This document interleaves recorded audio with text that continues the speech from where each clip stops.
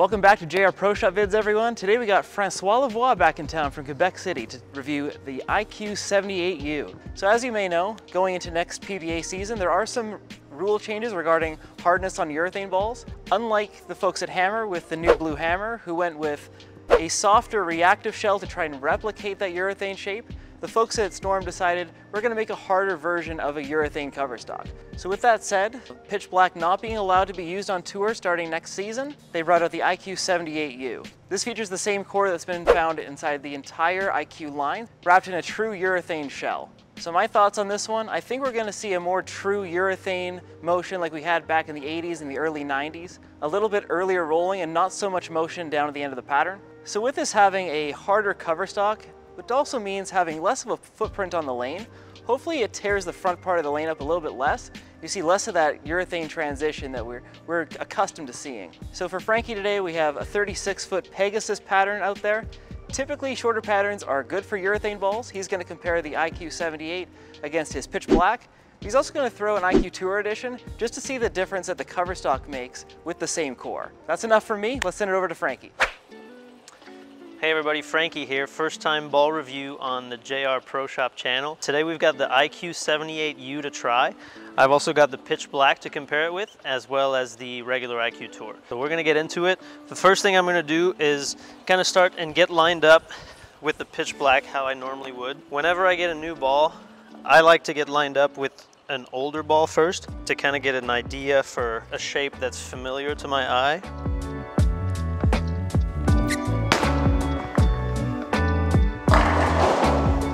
The reason I try to get lined up with a shape that I know is that for me it's a lot easier to tell the differences between balls if I compare them next to each other. So by getting lined up first with the pitch black, I'll be able to quickly tell how different that IQ78U is to this one.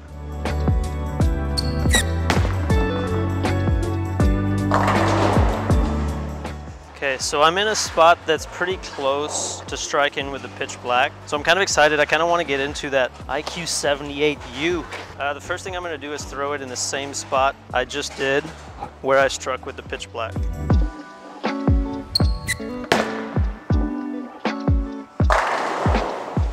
Not a great shot, but I like that reaction. I missed right and it picked up, which is always something we like to see. I haven't touched this ball yet. I just drilled it. Box finish, it normally comes at.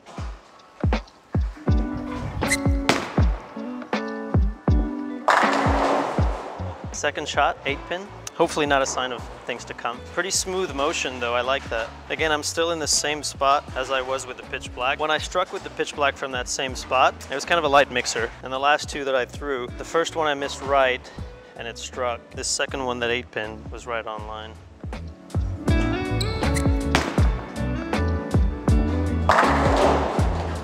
Got a little more aggressive with that one. It picked up a little earlier. 3 shots in so far, pretty smooth shape. That's the main thing I'm noticing.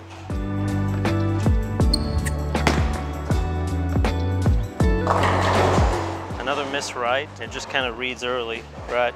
I'm not sure the pitch black would do that. This is kind of a weird time for us. We're moving away from the pitch black a little bit because the PBA changed the rules recently. The urethane balls that we use in PBA tournaments have to be at 78 hardness or higher. Let's see what happens if I move left a little bit with this one.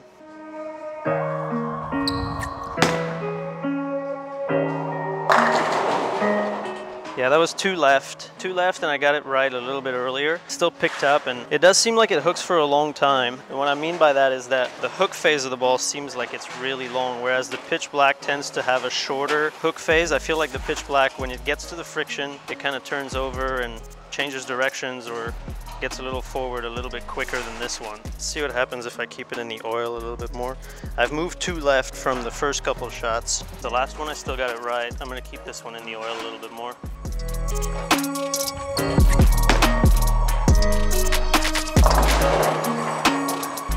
Yeah, not as much hook. It just straightened out a little bit. It's kind of what I expected though. A lot of times when we bowl on tour, when we use urethane on tour, we start somewhat straighter angles on the fresh, and then as we move left, we kind of have to open up our angles to get the ball to the right a little bit quicker.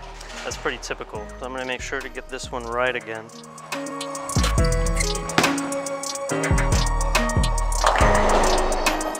10 pin, but it's still hooked, still made it back. I think that's one of the main things to keep in mind with any urethane ball, really. We have to make sure that the ball gets started. We have to make sure we get it to the friction early enough, because those balls aren't going to want to hook much down lane. So if we miss that friction up front, like I did with the shot where I kept it in the oil, they're just going to keep going straight and not hook enough. Let's see what happens if I go a little bit straighter.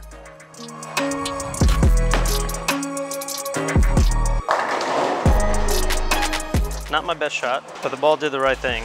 I'm gonna throw one more like this because that intrigues me a little bit. This ball is called the IQ Tour 78U because the hardness on it is 78. That has to do with a new rule that the PBA implemented where every urethane ball that we use has to be 78 or harder.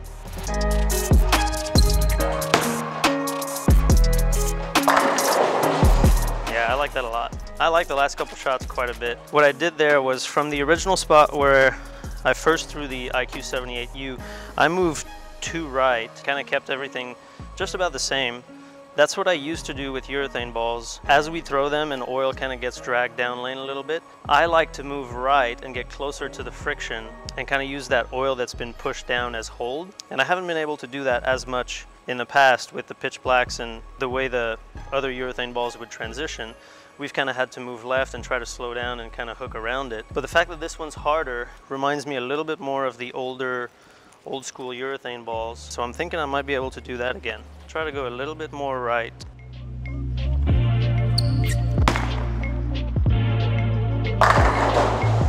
Yeah, I definitely like that.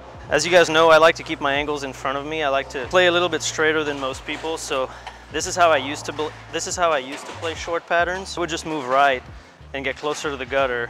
And eventually there's not that many people that could play as far right as I could. So kind of got to a spot where if I got the ball to hook early enough, it almost felt like unlimited hold. Halfway through the video now, question time with Frankie. The question for today is, when do you find urethane most useful? Personally, I use a urethane ball for most of my spares, but as far as the strike shots go, usually when the patterns are shorter or when they're pretty hard. The urethane balls are the balls that tend to hook the earliest, and they generally give you a smoother shape than any of the reactive balls. So when the patterns are hard and they're short, I tend to go towards urethane balls. I also use them a lot when the field as a whole is using urethane, because it's kind of hard to keep up. If everybody's using urethane and you're the only one throwing reactive, it makes life a little bit harder. Let me know in the comments when you find urethane most useful. Okay, we're gonna switch to the original IQ Tour. I've thrown a couple of shots with the 78U, and now I want to know how it compares to the IQ Tour. Back to the original spot where I was with the pitch black and the 78U.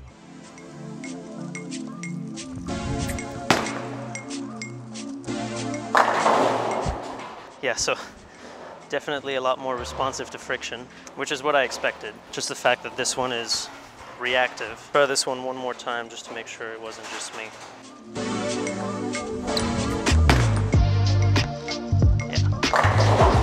Did the same thing again. It's a lot quicker and hooks a lot more overall. A lot more violent off the friction. My rev rate's not super high, but on a 36-foot pattern like this, I would definitely opt for something like the 78U, especially on the fresh, as opposed to a reactive ball like the IQ Tour. So I'm gonna try to make this one strike.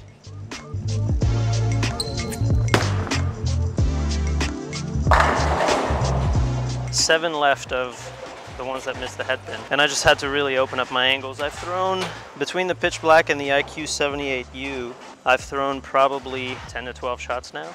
So I've stretched the pattern just a little bit. Even though I moved left, I had to make sure that I opened up my angles enough to get the ball going to the right. I can't just make parallel moves on a short pattern like this, especially with reactive, because as soon as it gets to the end of the pattern at 36 feet and it sees dry, the pattern's flat in that part of the lane, so the ball would just take off to the left just like it did. So I had to open up my angles, and that was the right move. I moved 7 left, just got the ball kind of around the shots I was throwing with the urethane balls, and probably not something I would do if I was to bowl for score right now. The urethane strategy would definitely be a lot safer.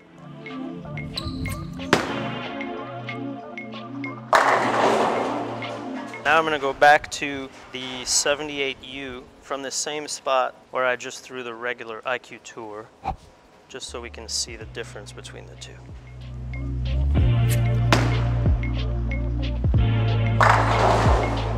It's what I expected. This one being urethane, definitely a lot less responsive, a lot smoother shape, and it doesn't want to hook nearly as much on the back part of the lane.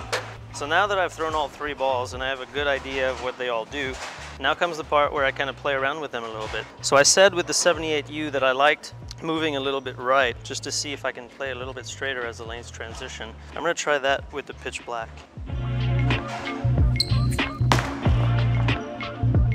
I think it's important to know that that's the pitch black that I've thrown all my spare shots with for a long time now. And usually, if I'm not really bowling on anything short, I don't worry about the surface too much if I'm only using it for a spare ball. So this one's kind of lane shined. I haven't touched it just for the purpose of this video. So I'll throw that same shot again, just because one could be a fluke.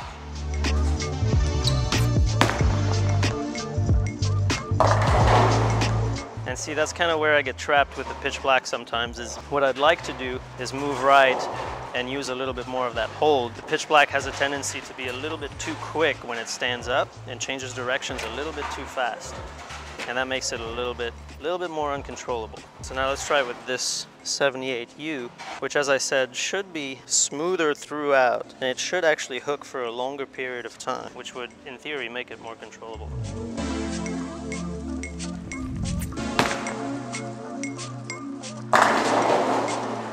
That looks pretty good. Reminds me a lot of the older urethane balls I used to throw. Now granted, I'm only bowling by myself here, but that transition is what I used to look for, and that's how I used to adjust to it. When I say this ball reminds me a little bit more of the old school urethane balls, granted it has an IQ core in it, it's just harder.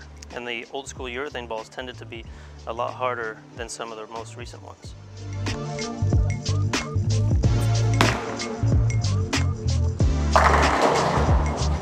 A little high, but look at the shape going down the lane. It was very smooth. Let's see if I can manipulate this ball going left a little bit. From that last shot, I'm gonna move 8 left. I'll have to slow down the speed a little bit, but let's just see what happens.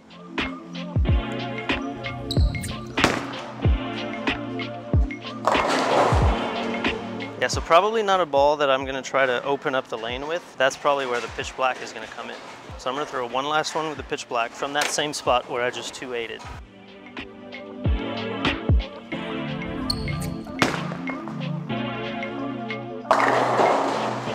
My initial thoughts here, the IQ78U gives me a little bit more of a rounded shape and a longer hook phase overall, whereas the pitch black tends to be a little bit quicker off the spot. I think that's going to allow me to play a little bit straighter with the 78U. And if I wanted to curve it a little more with urethane, I would probably go towards the pitch black. That being said, I'm probably not going to use the pitch black a whole lot anymore. Since the PBA rules have changed, I'm probably going to lean a little bit more on the IQ78U, but I think that this will be a little bit closer to what I used to do with the older urethane balls. And as the lanes transition, when there's a lot of urethane going down the lane, I would move further right, get the ball to hook earlier, and kind of use that oil down lane as hold. As far as comparing the 78U and the IQ Tour, they're not really that close, I don't think, even though they have the same core. Really smooth shape out of the 78U, and the IQ Tour obviously on this pattern was a lot more responsive and a lot quicker off the friction. Change direction was a lot more violent from that one as opposed to the urethane IQ. I feel like the fact that this ball is hooking for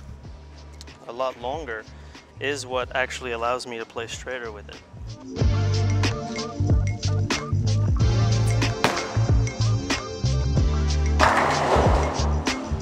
All right, that's enough shots. Let's recap.